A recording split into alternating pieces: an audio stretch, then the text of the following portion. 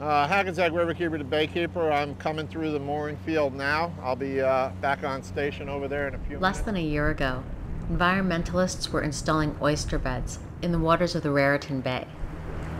Today, they were yanking them out. These are contaminated waters. The idea of the Oyster Restoration Project was to reintroduce a species that naturally cleans the water. One oyster can filter between 30 and 50 gallons of water a day. Ironically, it's the New Jersey Department of Environmental Protection that's ordered the end to this experiment. And environmentalists are livid.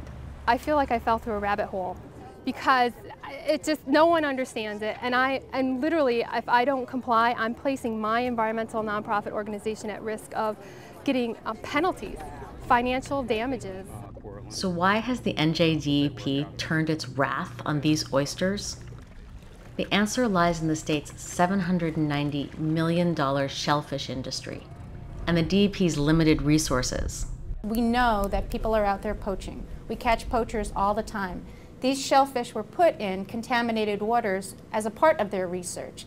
Now that you have contaminated waters with shellfish and the shellfish are becoming market size, you really need to step up patrols to make sure that nothing can go wrong.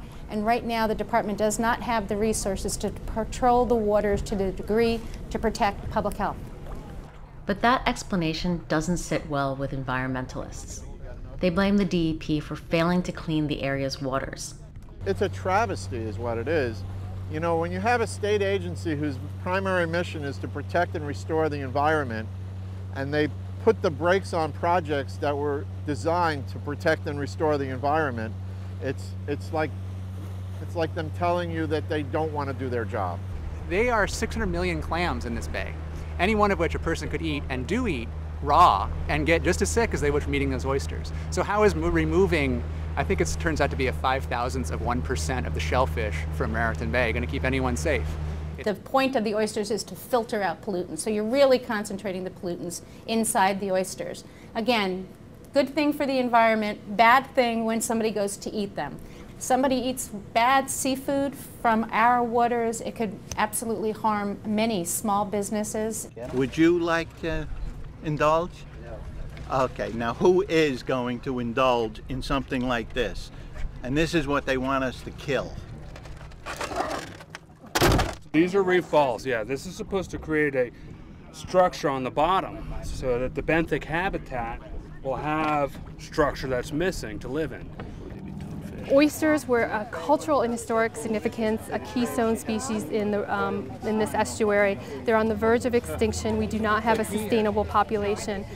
The oysters will be stored briefly in hopes that an agreement can be reached for a new location.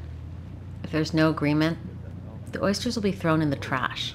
It's a waste. What a waste of time and effort. And I can't even say money because most of the people who've been doing this work have been volunteers. And it's a discouragement to volunteers. Why bother?